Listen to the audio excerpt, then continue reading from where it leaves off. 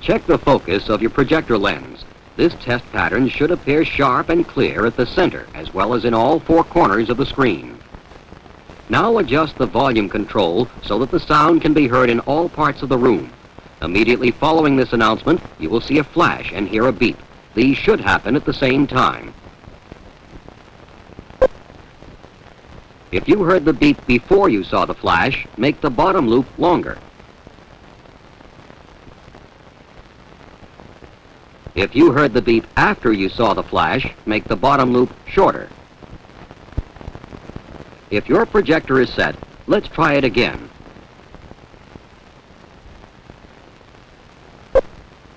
Your film is now ready to be shown.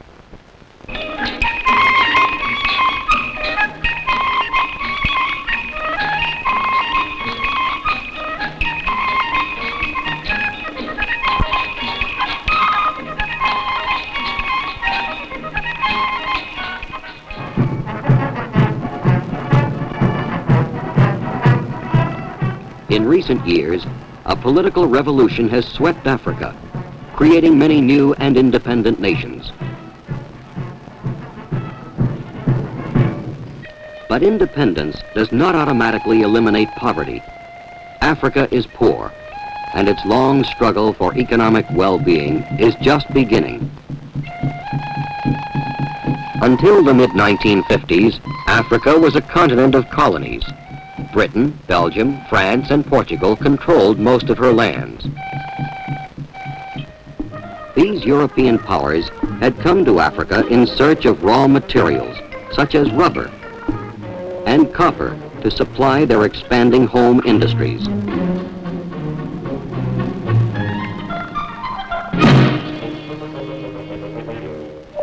Under their rule, not enough attention was given to improving the living conditions and education of Africans.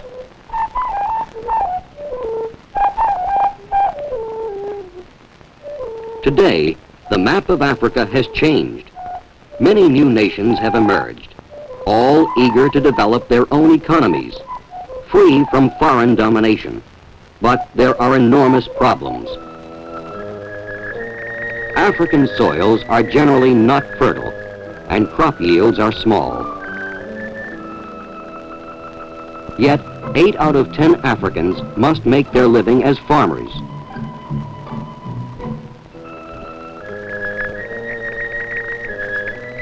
There are huge dry areas where, without irrigation, nothing can be grown.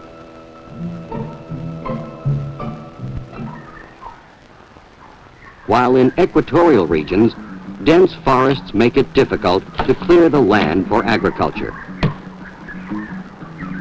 Here, farming is on the most primitive level. All of the hard work is done by hand.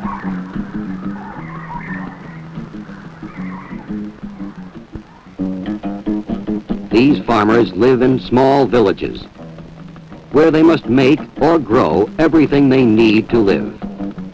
This is called a subsistence economy.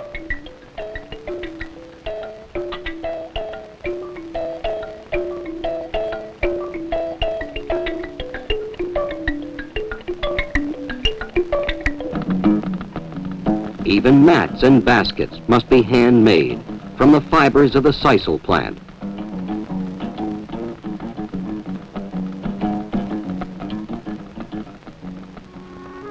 Few Africans go hungry,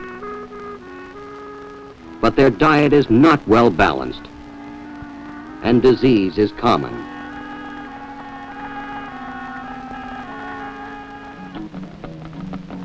Most subsistence villages are isolated.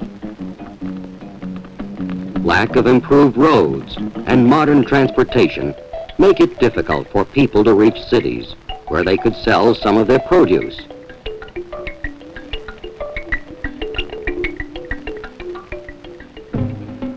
One of the first steps towards modernization has been the building of many new roads.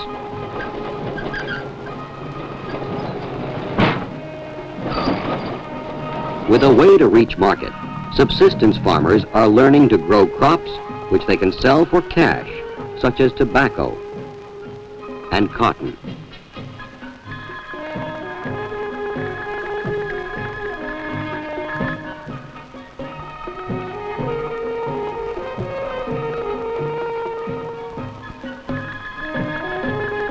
This family will have no trouble selling its cotton in the city. With the money earned, they can buy equipment to make their work easier. But a country with only 1 or 2 cash crops can be hurt by falling prices on the world market. For example, West African farmers are producing more cocoa than ever, but are receiving less money for it. Africans know that for a strong, stable economy, they must develop manufacturing, but this requires large sums of money. In the past, foreign companies financed nearly all industrialization. Thousands of Africans still work in European-owned steel mills, mines, and plantations.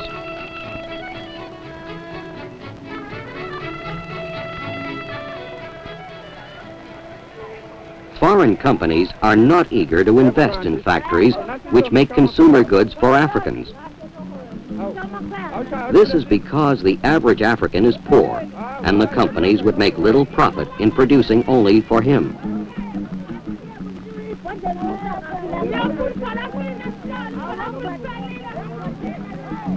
In many areas, barter is still the main form of exchange.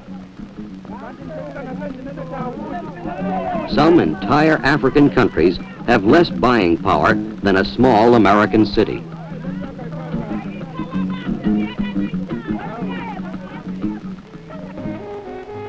To help solve the problem, many African governments may join together to form a larger, common market, such as was done in Western Europe.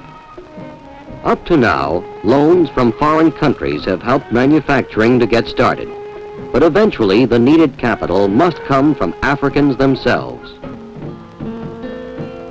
As more money comes into the country from the sale of cash crops, Africans are being encouraged to save and invest.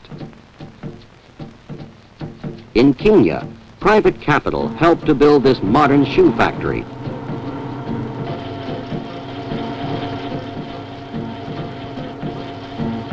Developments like this provide jobs with good wages, and many Africans are leaving their villages to work in the cities.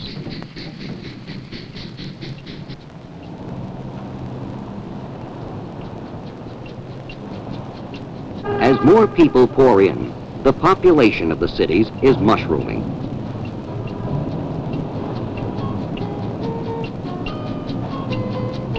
In the business district, modern buildings are going up. Here, a market economy is developing, in which people sell goods and services to one another.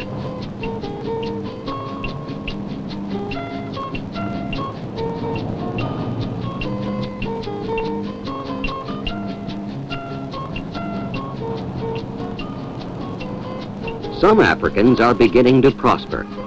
This is Kwame and his wife Ama. Kwame is a local businessman who has finally saved enough money to buy his first car.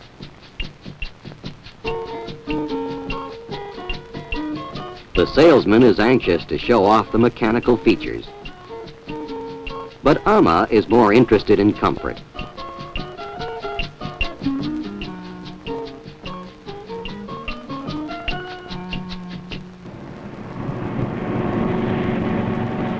Kwame lives in a government-built suburb on the outskirts of the city.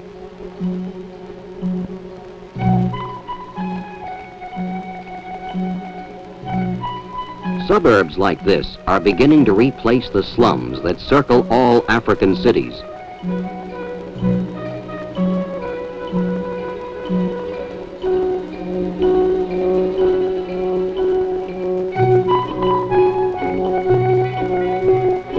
Not all the change is taking place in the cities. In Bituli, in East Africa, tribes that roam the land with their cattle are being settled in small communities and taught modern agriculture.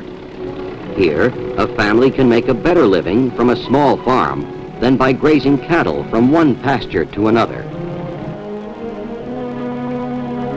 More important, some Africans have learned to make a living by specializing in new skills. This is the sign of a developing economy, when people do not have to spend all their time seeking food.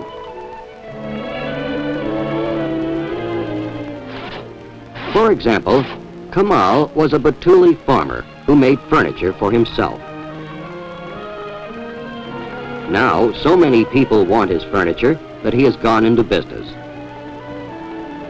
But a successful program like the Bituli farming scheme requires financing and, above all, skilled instructors. Shortages of trained people are one of Africa's greatest problems. In new universities, young Africans are being trained as engineers, scientists, and technicians, but it will be many years before there will be enough specialists for a modern economy.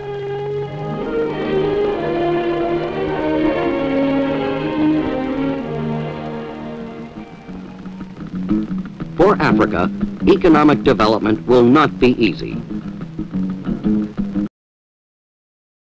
Farmers must be converted to cash crop growers. Modern roads are needed to transport the agricultural produce to market and bring back modern goods to the villages. Capital must be raised to build industry and to harness hydroelectric power.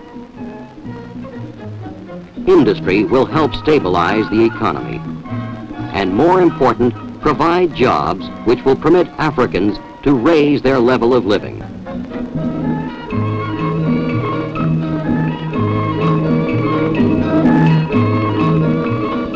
How long will it be before Africa achieves a modern economy? It will depend on the hard work, skills, and imagination of Africans themselves.